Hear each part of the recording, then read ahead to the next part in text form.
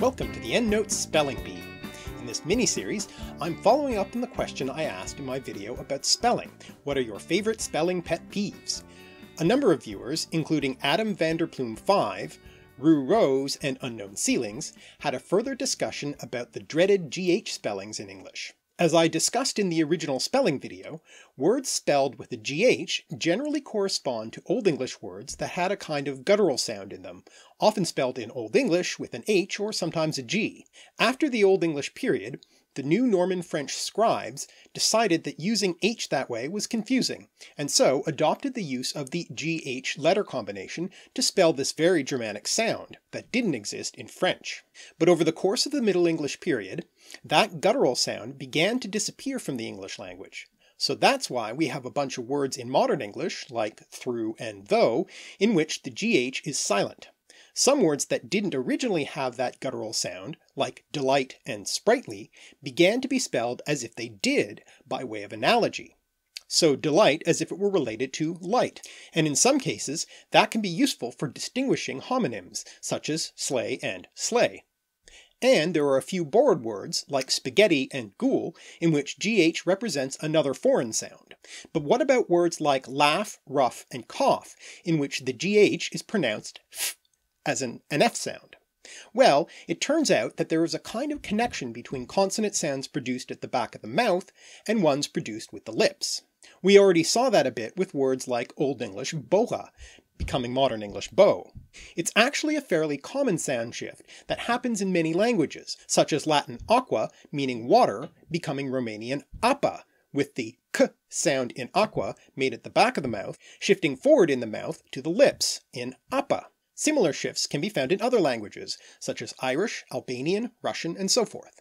Well, what happened in the case of words such as laugh and rough is another example of this sound change, called labial velar shift. Let me unpack that a bit. Labial means with the lips, so labial sounds include sounds like p, spelled P in English. That's a bilabial stop. That is, it's made by stopping the air flowing from your mouth by putting both lips together. Another labial sound we have is f, usually spelled F in English. It's a labiodental fricative, made by putting your top teeth against your bottom lip and only partially closing off the passage of air, thus causing friction. As for velar sounds, they're made at the velum or soft palate, that soft part of the roof of your mouth toward the back. So originally, words like laugh and rough, pronounced in Old English as hlachan and ruch, had a velar sound, specifically a velar fricative, made by partially blocking the air by placing the tongue close to the soft palate. So the sound shift here is from one fricative to another, just move forward in the mouth. But why did the fricative move all the way forward in the mouth, to the lips, instead of somewhere closer, like further forward on the tongue? Well, there's good acoustic reasons why a velar fricative would become a labiodental fricative. The friction in both those sounds is well below 4,000 cycles per second, whereas, for instance, the S sound, also a fricative, is produced at 4,000 cycles per second and above. So velar fricatives and labiodental fricatives sound more similar. Acoustic similarity accounts for other shifts in fricatives too, such as the th sound in words such as three or through, a dental fricative produced with the tongue and teeth, becoming the labiodental fricative in some dialects of English, and being pronounced as free and fru, which is viewer Unknown Ceilings' preferred pronunciation, somewhere around London I'm guessing. Now in some cases, words that underwent this shift became respelled to more accurately represent the sounds, as in the word dwarf, which was dwerch in Old English, and in the case of the word draft, you see both spellings.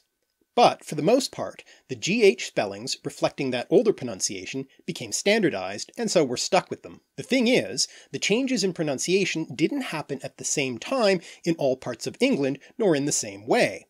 And what we inherited in modern English is a bit of a mixed bag.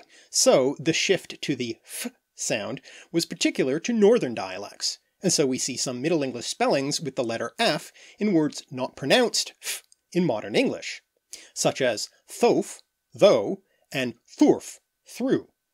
And in at least one case, the northern variant persisted, eventually becoming a separate word. Duff, a kind of steamed pudding, was originally the northern pronunciation of the word dough. Oh, and you know how the word hiccup is sometimes spelled with a GH? That just comes from the false etymological connection with the word cough. Hiccup was always pronounced with the P sound at the end. I'll be continuing to respond to your comments and suggestions in more Spelling Bee videos intermittently for the next while, in between other main videos. Thanks for all the responses, and as always, you can hear even more etymology and history as well as interviews with a wide range of fascinating people on the Endless Knot podcast, available on all the major podcast platforms, as well as our other YouTube channel. Thanks for watching!